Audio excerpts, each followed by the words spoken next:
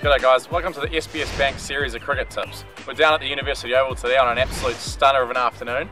We're going to teach you some things about fast bowling, swing bowling and run-ups. I'm Jimmy Nation. I'm Jacob Duffy. Let's go.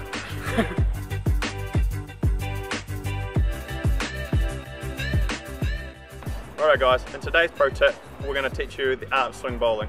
To help me do that, I've got this thing here, it's called an agate. You can make something similar at home with any shaped item like that. You can shave it off on the side. The idea of it is that it's going to allow you to see if you've got a good seam presentation or not. Alright, so the whole idea of the agate is to keep the thing upright. So when we start in this position with our hand on our elbow, we're just going to release it to a mate across the room, like so. Right, once we've got that first part nailed, we're going to move on to our full bowling action. Just off a still position, we're going to roll through our action, making sure we're keeping this agate nice and upright. Like so. Right, thanks for watching guys. Hope you learned a thing or two. We look forward to seeing you around the grounds and practicing in the next. Just keep trying, keep practicing, and practice makes perfect. Make sure you check out otagocricket.co.nz for our home schedule, and we'll hope to see you down here soon. Look out for Jimmy Nation's next pro tip.